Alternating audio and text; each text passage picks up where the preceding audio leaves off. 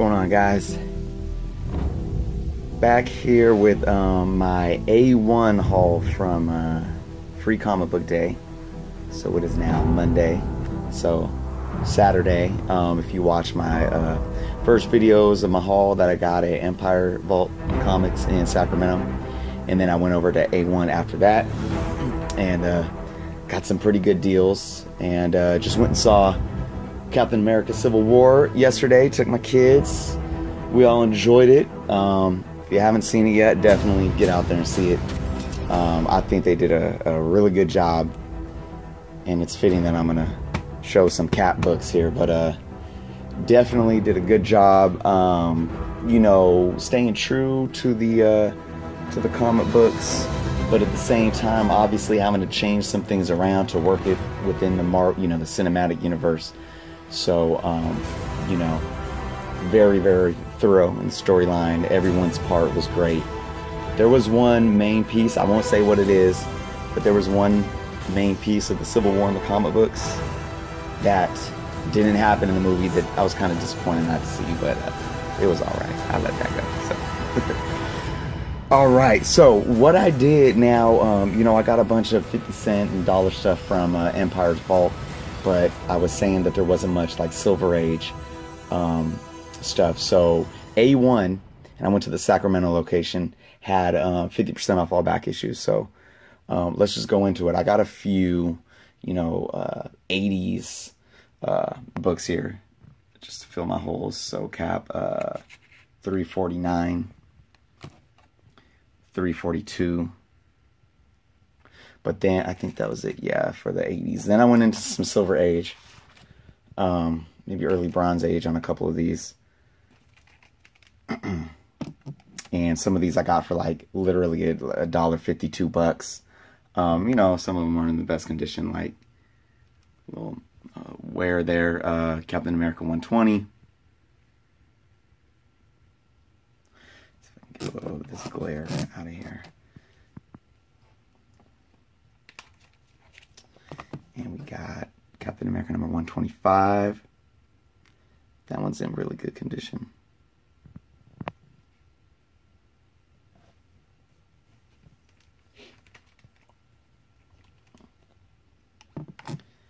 Number 126.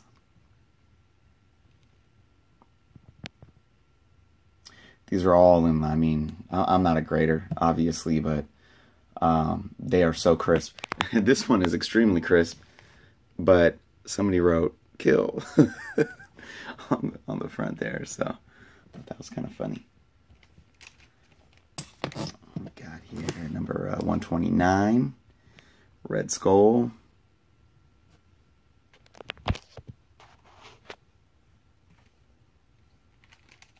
And we got 130.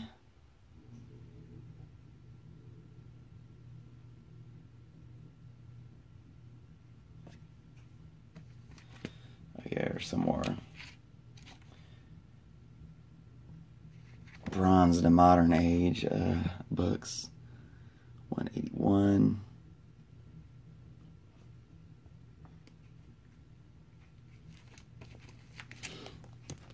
$197.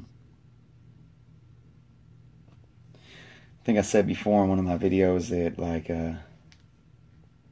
Captain America was one of the first books that I actually read as a kid. I read the Teenage Mutant Ninja Turtles, the Archie Adventure ones, when I was really little.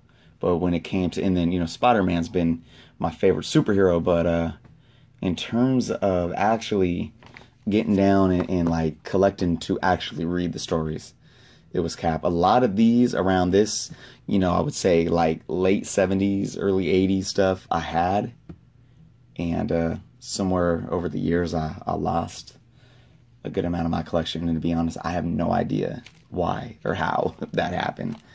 I can't remember. Number 201.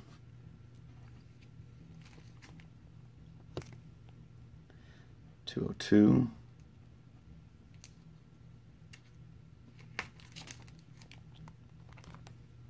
$210. Alright, and then I got some Silver Age Wonder Woman here. Now, this is Wonder Woman number 171. I believe it's from like 1966. And this is very, I mean, I got this book for like $1.50. This book is in really excellent condition. I mean, there's no real creases in any of the pages. You know, obviously some browning due to the age and everything, but it's just interesting why this part of the cover is ripped off. But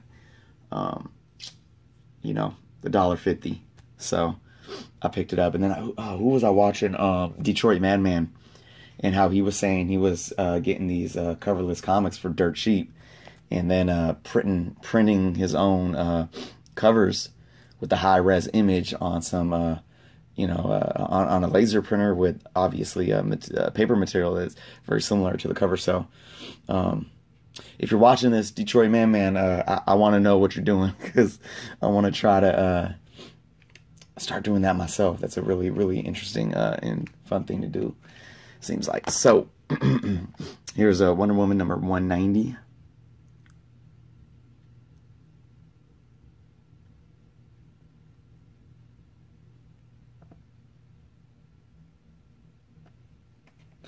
And then I got some awesome Silver Age.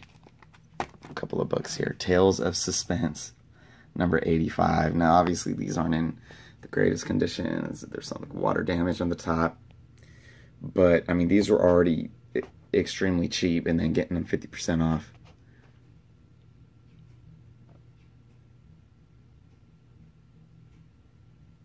I mean, it's just awesome to have these. You know, I'm not...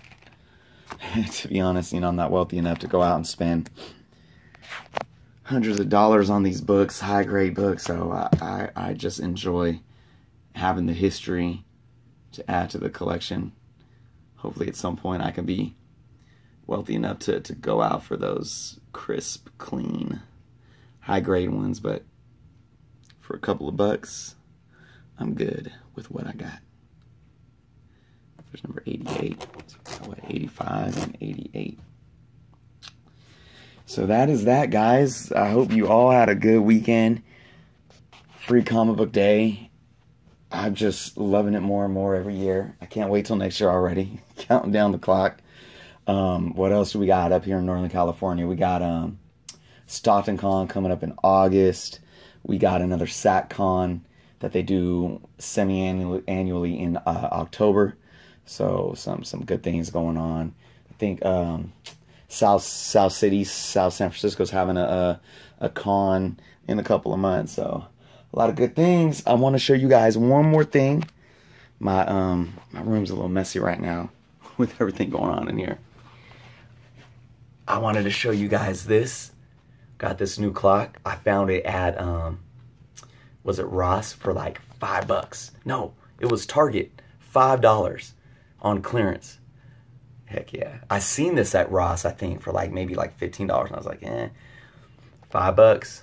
Huge pickup. Love it. Alright, guys. Till next time.